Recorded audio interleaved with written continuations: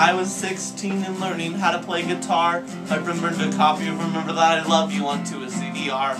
Well, that was the first time I discovered folk punk. I wrote some songs about girls and some songs about getting drunk.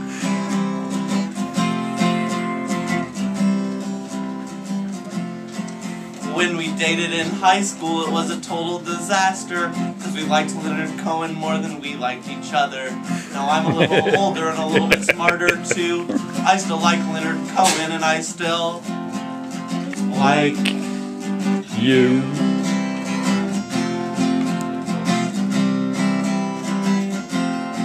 Well, I think you're pretty cute, and I've thought so for a while. I really like the way you sing, I really like the way you smile.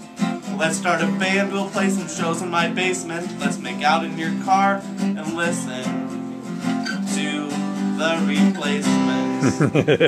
Yeah! Woo! Have y'all had that root beer? What's that root beer called? A&W. Fitz's?